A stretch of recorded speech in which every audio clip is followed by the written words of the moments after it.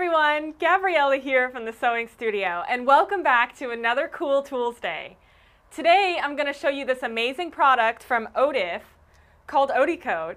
I've seen a few people get it recently and that made me curious, so I wanted to try it out and share my experience with you. Odi Coat is a gel coating that you can use as an adhesive, kind of like a Mod Podge or gel medium, or to coat your fabric to make it waterproof. I used Odi Coat to coat the pieces of this Bob Ross themed backpack that I made so that the fabric would be protected and waterproof. Cool, right?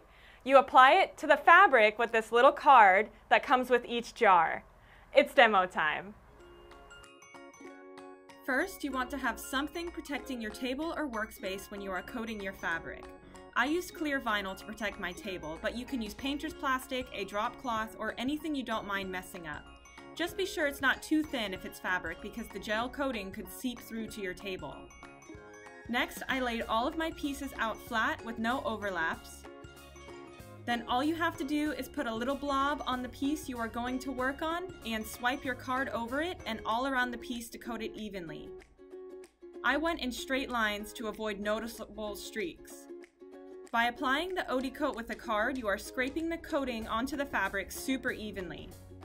Also, don't feel like you need to make the coat any thicker than it comes out, because you have the option of letting it dry and applying another coat or two.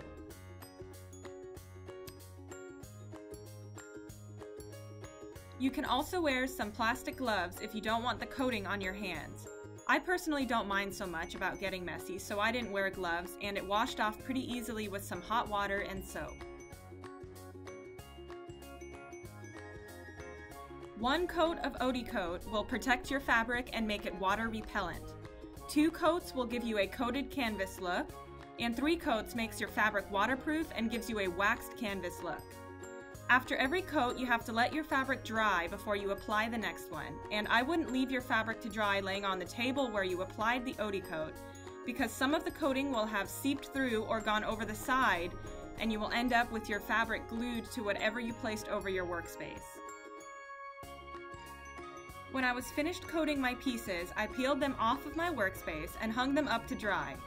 When you do this, make sure they aren't touching each other, because once again, they will glue together. I left my pieces to dry overnight before I applied the next coat. Once you are satisfied with the way your fabric looks, you have to use an iron with no steam and some freezer paper or a Teflon sheet to cure the coating into your fabric. Also, something to keep in mind is the more coats you apply, the shinier your fabric looks in the end. I applied 3 coats to my pieces because I wanted my backpack to be completely waterproof. I'm so happy with the way this backpack turned out, and I can wear it rain or shine. Everything I used to make this backpack is available in store or online.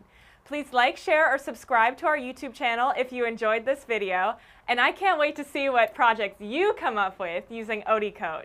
See you next Toolsday!